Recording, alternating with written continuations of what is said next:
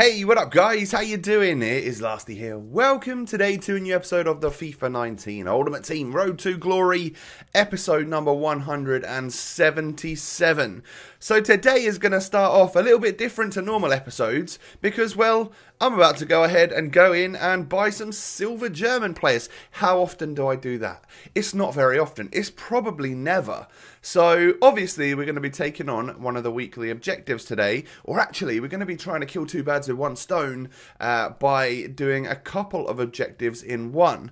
So if you haven't done these yet, basically this is what you do. If you're trying to unlock yourselves Emre Can, which is what we're doing in today's episode, or Ben Arthur, which is another player from the weekly objectives, or Timothy Weah, we did that in yesterday's video if you want to check that out, or the other one of course is Talisca, you need to follow the rules from the weekly objectives. And to unlock Emre Can, you need to win 9 games of online single matches using 11 silver German players. Right? So what that means is that you need to start with 11 silver German players. What you can do to kill two birds with one stone, like I said, is bring on a couple of French players. You could bring on all 3 of your subs could be French players if you wanted them to be, because what that will do is basically mean that, because for the Ben Arthur challenge, what you need to do is score in 8 wins with a French player.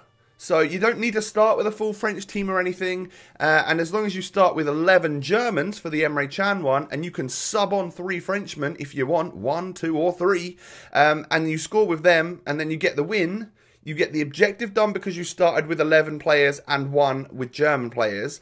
And you also get one of the objectives because you scored with a Frenchman in a win in online single matches. So, yeah, and they were silver Frenchmen. So basically that's the long and the short of it. I don't know how well I've explained that, but I'm sure you guys are pretty savvy to what's going on this week. So I basically got my weekend league done as soon as possible so that I could focus on doing this. And I had 2 different tweets go up on Saturday night, because I finished Weekend League Saturday night, and I hated it. And I mentioned in yesterday's video where we finished off, it was my least enjoyable Weekend League. I genuinely didn't have fun at all playing it. It felt like an absolute chore. Now, for some reason, I also decided to play a little bit of online singles that night, despite being in an awful mood from the Weekend League and stuff. And the stark difference in my experience was just crazy. This right here is some of the most fun I've had on FIFA 19. Genuinely. Like, at the start of Carniball, I was so negative towards the fact that we had to use silver players to do these unlocks. I don't want to use silver players, but to be fair, I've had an absolute blast playing this tournament or playing these online single matches with these silver players. And I'll tell you the reason why. It's because when you use silver players, it's very difficult to get mad at them when they take a dodgy first touch or when their shot just goes really wide at the post and stuff, because they're silver players. You don't expect much from them. To be fair to my older self that would have got annoyed with this sort of thing, they do feel like awful players a lot of the time. Silver players are still professional footballers. I don't understand why they miss quite so much, but I guess they have to be at this level on the game, considering golds are how they are and stuff. So yeah, it is what it is, but I feel like silvers and stuff used to be better. I would love to see a slight buff on these for the future, for like maybe the next FIFA and stuff. Give some more silvers, some more skills, give some better stats to silvers and stuff. Make them actually a part of the game again like they used to be, and have objectives like this. And I genuinely think you'll start to bring back a casual side of FIFA. And then, of course, there'll be the Weekend League and the competitive side, which is for everyone else, you know, those that really want the good rewards and stuff. So if that was to happen, I really do think, just after playing a bunch of these games, that this could actually somewhat be a bit of a saviour for FUT going forwards. Like, we used to love using silvers and low-rated teams and stuff. Maybe you could do it so that you put a rating on the team, like a rating cap, rather than just saying silver players. Like I've mentioned in a previous video, it could be like an 80-rated squad or a 78-rated squad. So you can use some golds in there, but the majority of it's going to need to be silver players if you're using 1 or 2 good golds, you know. And that could bring back like hybrids again. And I feel like we could come full circle, and that sort of thing would be nice and relevant, and people would enjoy doing it it and stuff. So that's something that I look forward to in the future. But yeah, I just can't believe how wrong I was from genuinely not being asked about playing these because it's with silver players and I don't want to having some of the most fun I've had on FIFA 19 just playing these games because they're super casual. Like, typically the way it goes is that if you score first, sometimes people will just quit. Like right there, I go 1-0 up and I get a quit. You know, he lasted a little bit longer, but he didn't want to stay in. And if you get to 2-0 up, that's pretty much the benchmark. And that's also when I'll quit. So I'm not quite playing first goal wins. I like the idea of that because it wastes less people's time. But if it gets to 2-0 and I'm losing, then I'll quit because my opponent's better than me and I'll happily just move on to the next one without getting stressed.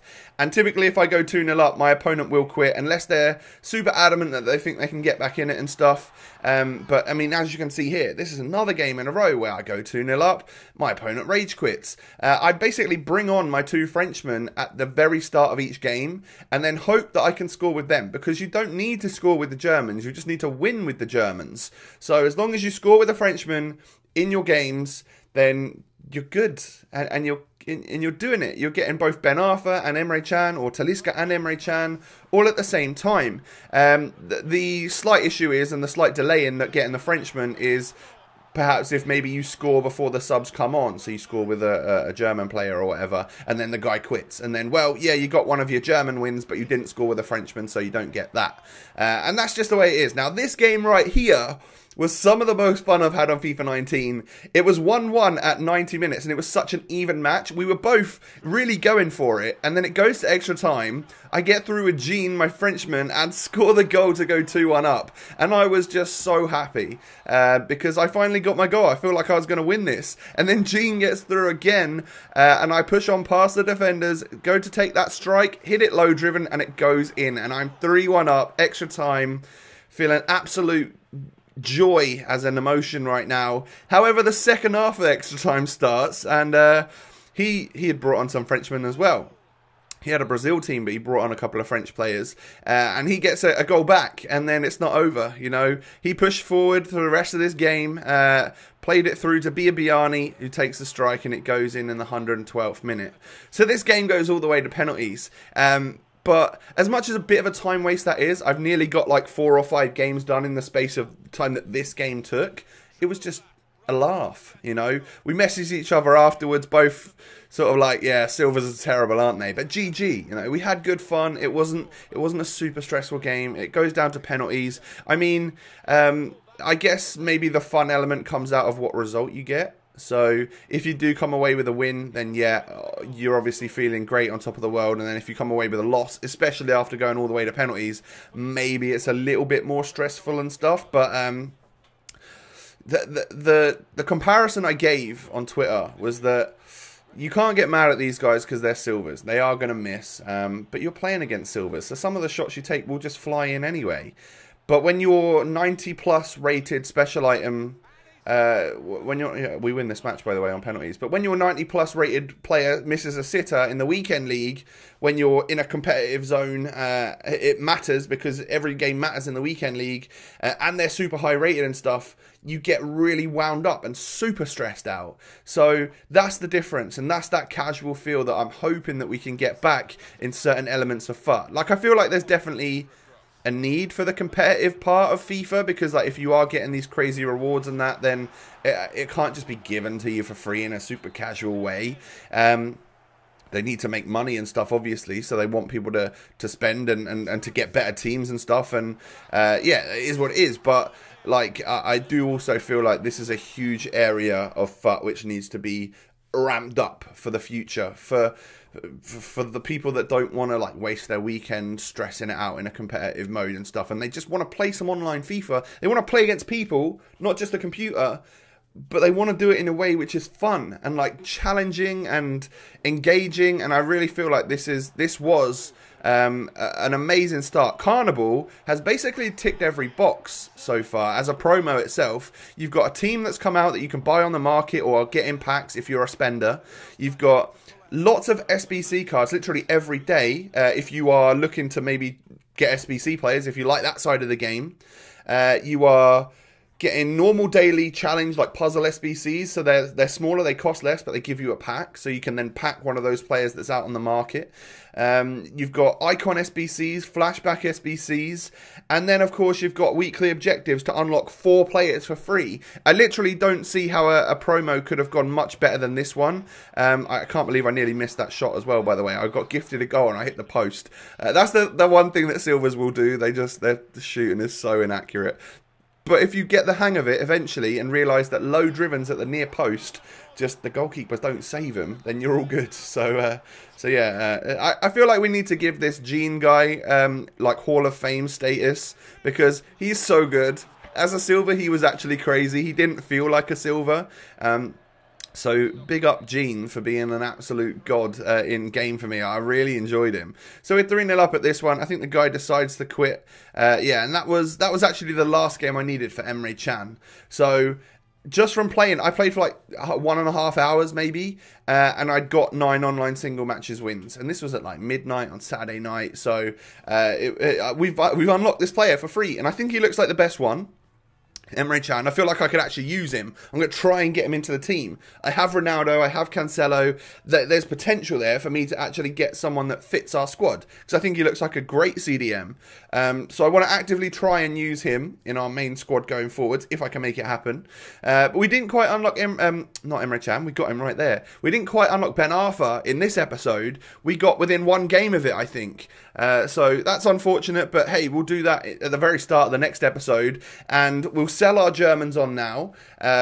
Some of these I paid a fair whack for, but I sold them for a fair whack as well. So if you haven't done them yet, my advice to you is to get it done as soon as possible, because the later in the week we get, the more people are going to complete their challenges and want to offload their silver players, and then you'll be losing more money on the transfer market players that you've got. So yeah, I would recommend buying them, maybe not buying some of the really expensive ones like 7.5k for a striker. Focus on getting a couple of French players in your squad as well to try and do 2 objectives at one time. But yeah, it's been a really fun episode. I genuinely had the most fun I've had on FIFA on Saturday night, considering I could have just gone to bed really stressed out after playing the weekend league, and instead I went on and played this. I actually turned my Xbox off with a bit of a smile that night. I really enjoyed playing FIFA, which is odd, considering a lot of the time it's super competitive, super stressful. We don't necessarily enjoy ourselves a lot anymore. So yeah, would highly recommend these. Got to say a big shout out and props to EA for this promo. I think it's great, and it's amazing for all aspects of the community and stuff. Tomorrow we'll be finishing off Ben Arfa, but we'll be selling our Germans and buying some Brazilians. You can see the Germans were already up on the market at the end of the video. We need to buy some Brazilians to bring Talisca home and get all 4 of these weekly objective players into our club. Guys, I haven't asked you to yet, but do me a favour, smash that thumbs up button. This has been like one of the best German teams that you can use to unlock Emre Can, and also the way that you can, of course, kill 2 birds with 1 stone and do 2 objectives at once. So I hope you have enjoyed. Don't forget to subscribe down below, click that button, turn the notification bell on, follow me on Twitter, Instagram, all of those links are down there. I hope you have a lovely day, everyone, and I'll catch you next time. Peace.